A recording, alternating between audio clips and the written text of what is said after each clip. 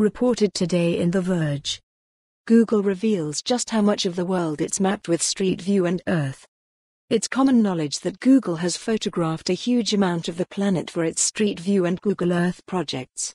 But for the first time, Google has revealed how much of the world it has photographed: 10 million miles of Street View imagery and 36 million square miles of Google Earth imagery, according to a report from CNET.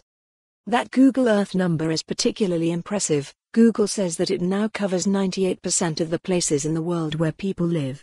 And the 10 million miles of Street View imagery puts Google miles ahead of competitors like Apple, which has just started to include similar street-level photography in Apple Maps with the release of iOS 13 this year.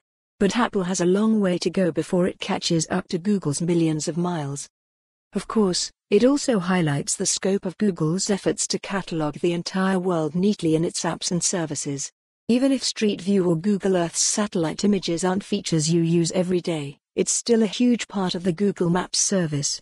Imagery is at the core of everything we do, Ethan Russell, a director of product at Google Maps, commented to CNET. We think of it as the foundation of the entire map-making process. For more on this story, visit the news article link.